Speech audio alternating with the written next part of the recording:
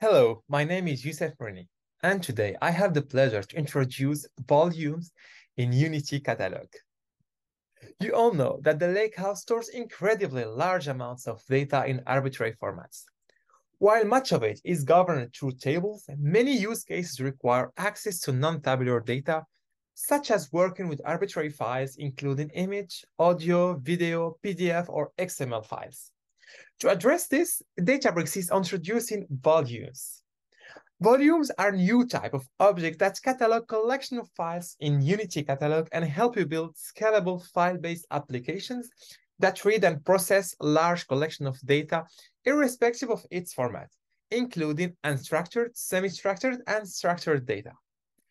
This enables you to access, store, and organize non-tabular data in Unity Catalog along with the tabular data, providing a unified discovery and governance experience. The files are accessible through the UI, Spark API, Fuse, dbutils, Databricks CLI, and Terraform.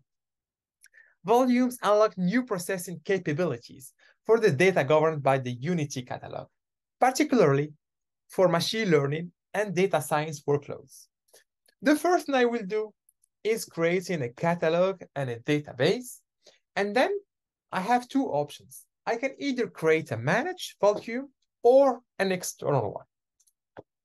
To create a managed volume, I just need to write the SQL query, create volume, plus the name of the volume.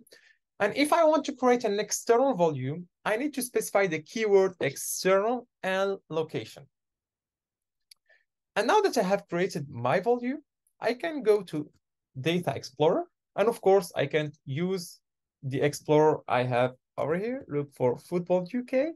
And of course, I can display the volume and you see I have created the volume dataset. If I go to Data Explorer and look for Football UK, I will access my database. If I go to volume, I can create a volume, either a managed or an external one through the UI. I can handle the different permissions, read volume, write volume, or privileges. And I can also upload files. For my case, I will bring 10 CSV files that I will upload. And if I go to browse, I'll copy the URL of this data. And now I'll go back to my notebook. I can drop the volume if I want using the drop volume command. I can grant permissions using SQL queries. I can show grants to see the permissions granted over this specific volume. I can add comments to help data team understand the data stored in this specific volume. And I can also describe the volume to have additional information like the type, whether it's managed, external, comments, and so on. And now what I will do, I will create my first delta table and I will use autoloader to ingest the data I have stored inside volumes.